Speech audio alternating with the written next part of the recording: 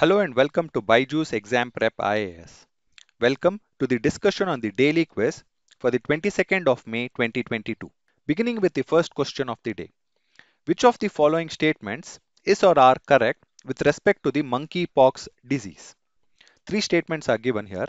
The first statement reads, the disease has been reported only in monkeys, ape species and humans thus far. The second statement reads, it is caused by a bacterial pathogen. Third statement reads, being a zoonosis, human-to-human transmission of this disease is not possible. Please have a look at the options. Now, what is the context?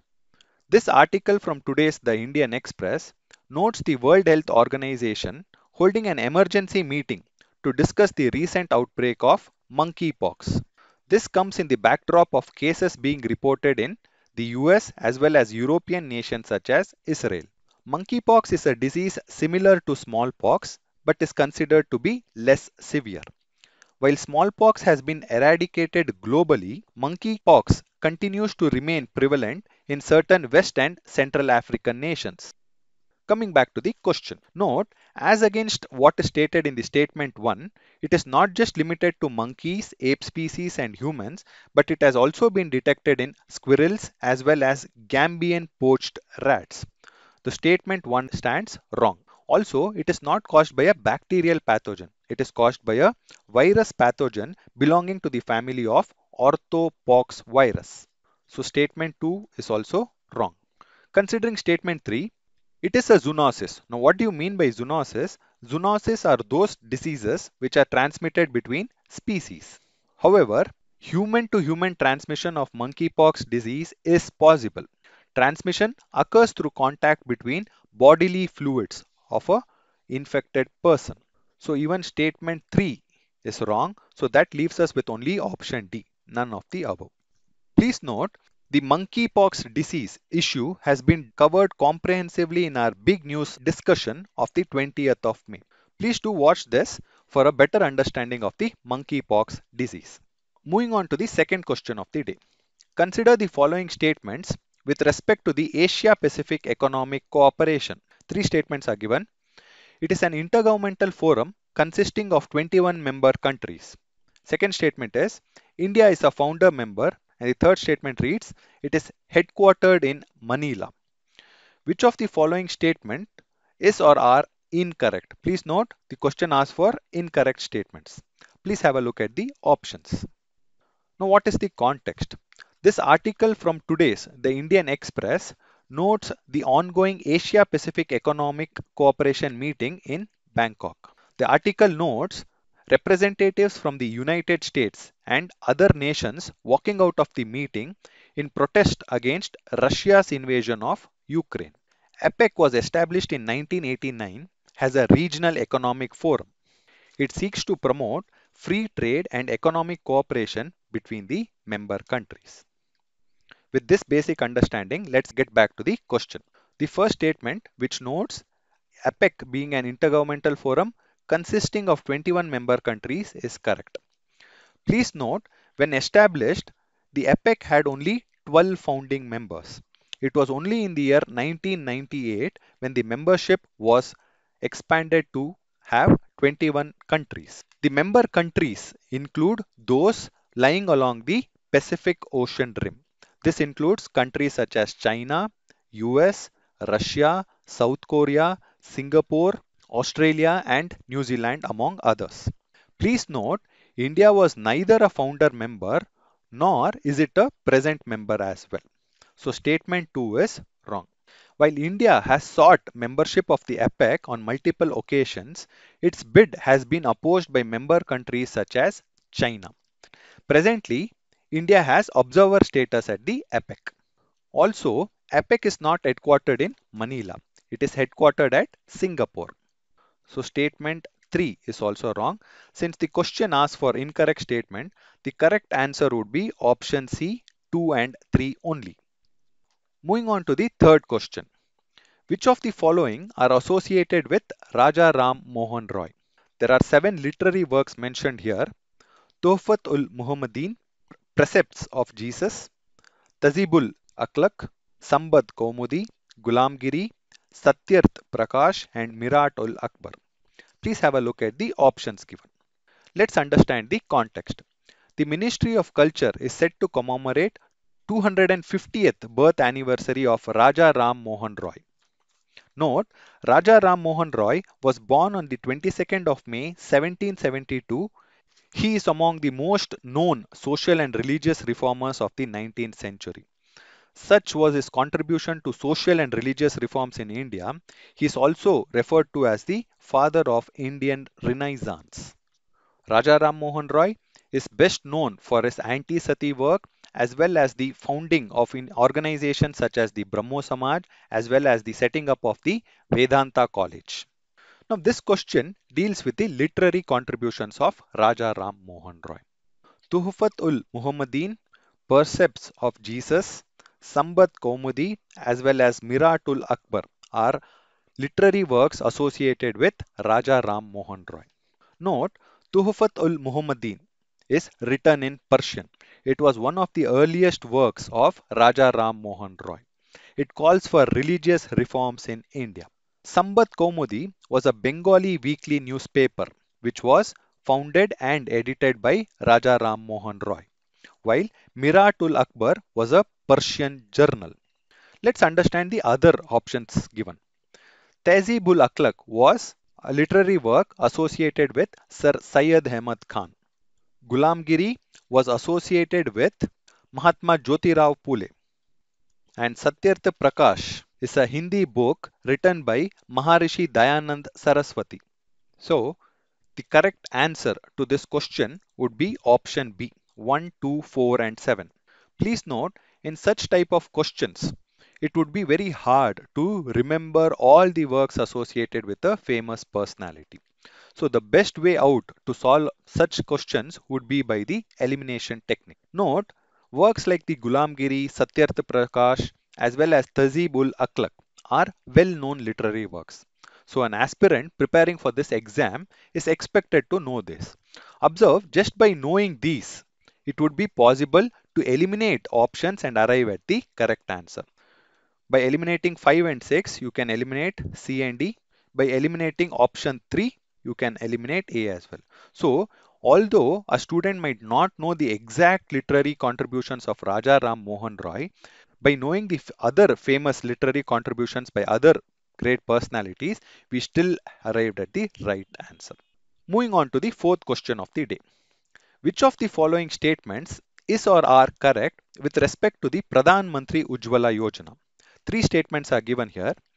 Release of LPG connection under the scheme shall be in the name of the woman belonging to the BPL family. The second statement reads, benefits under the scheme include cash assistance for obtaining gas connections as well as up to 6 free standard size gas cylinders refilling annually. Statement 3 reads, under the scheme, an adult woman belonging to the aspirational districts automatically qualifies as an eligible beneficiary under the expanded scheme. Please have a look at the options. Now, what is the context? Just yesterday, the union government has announced a 200 rupees subsidy on LPG cylinders for the beneficiaries of the Pradhan Mantri Ujjwala Yojana. Note, there are around 9 crore beneficiaries presently under the Pradhan Mantri Ujjwala Yojana. The Pradhan Mantri Ujjwala Yojana was introduced in the year 2016 by the Ministry of Petroleum and Natural Gas. The scheme envisages making clean cooking fuels available to poor households who are otherwise dependent on traditional cooking fuels like fuel wood, cow dung cakes, and so on. Coming back to the question, the Pradhan Mantri Ujjwala Yojana under phase 1 sought to provide deposit free LPG connections with a financial assistance amounting to around 1600 to the intended beneficiaries. It had no provisions for providing free gas cylinders. However, the second phase of the Ujjwala Yojana did have provisions for the first LPG refill to be free. However, as against what is stated in the statement 2, there is no provisions for 6 free standard size cylinder refillings. So statement 2 is wrong. The LPG connection under this scheme would be in the name of the woman. Statement 1 is right. This was intended as a measure of women empowerment. Now look at the third statement. The guidelines for the Pradhan Mantri Ujjwala Yojana mention certain categories of women who would be considered as beneficiaries under the scheme.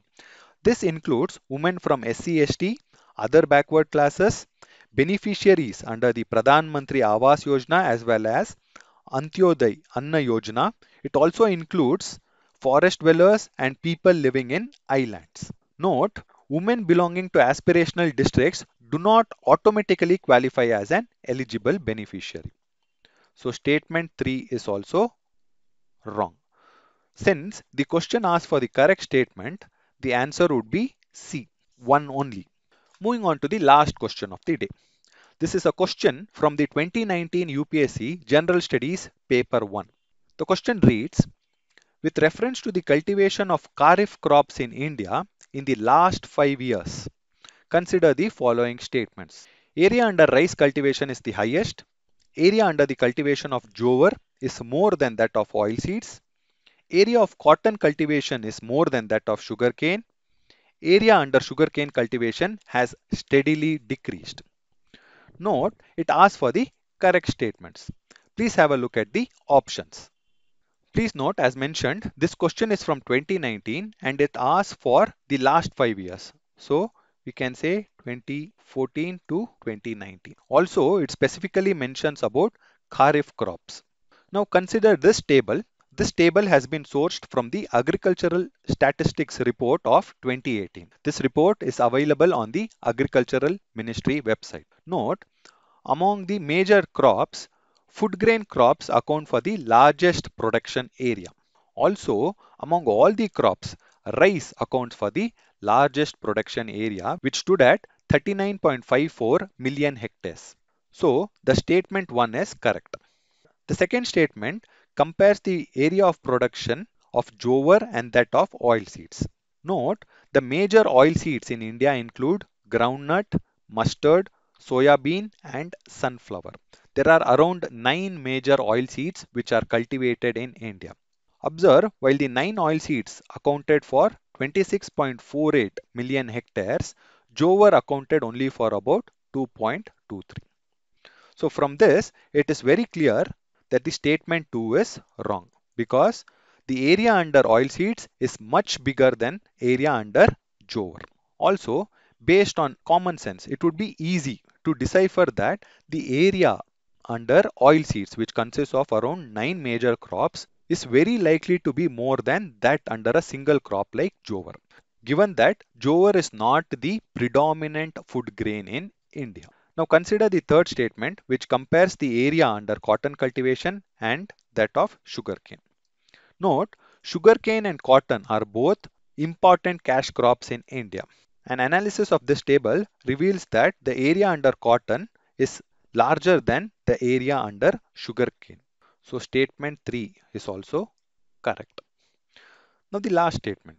It says area under sugarcane cultivation has steadily decreased. Please note it mentions steadily. Sugarcane is a predominant cash crop. Generally, the cultivation of such cash crops increases over time given the commercialization of agriculture. So the statement which says it has steadily decreased prima facie appears to be wrong. In fact, during the period mentioned 2014 to 2019, the area under sugarcane cultivation fluctuated, but there was no steady decrease as stated in the question. So statement 4 is also wrong. That leaves us with option A, 1 and 3 only. Please go through the other major crops in India. Note, while this table is from the 2018 report, the broad trend as represented by this table continues to remain relevant even during present times. Moving on to the fact of the day, river interlinking projects. Now let's understand the context. This article from today's The Hindu notes the Gujarat state government scrapping the Tapi Narmada river link project. This project was planned to be executed in southern Gujarat and Maharashtra regions. This project has been shelved by the state government amidst strong protest by tribal communities in this region. So in this context, let us understand a few basic facts related to river interlinking in India. River interlinking was proposed as early as 1850s by the British irrigation engineers. Post-independence in the 1980s, we had something known as the National Perspective Plan. The National Perspective Plan gave rise to the formation of the National Water Development Agency. This agency was looking after the proposals for river interlinking in India. Recently, there has been the proposal from the Union government to set up the National Interlinking of Rivers Authority. This body is proposed to replace the National Water Development Agency. It is proposed to be an umbrella body for all river interlinking projects in India. It will function as an independent autonomous body for planning, financing, as well as implementation of the river interlinking projects. Let's understand some of the major river interlinking projects proposed. The Ken-Betwa interlinking project was one of the first projects to take off. It involves transferring the surplus water from the Kend River to the Betwa River. Note, both Ken and Betwa are tributaries of the Yamuna River. The Partapi Narmada River Link project is this. Then we have the Manas Sankoch Tista Ganga project. And when it comes to peninsular India, there are proposals to interlink Mahanadi and the Godavari river systems. The recent union budget also pushed forward for river interlinking projects of the Godavari Krishna, Krishna Pennar as well as the Pennar Kaveri. Once executed, these three projects will help link two of the biggest rivers in peninsular India, that is the Godavari and the Kaveri. Also, please go through other proposed projects. While going through this project, the emphasis should be on the river system as well as the associated states. That is all for today. Thank you for being with us.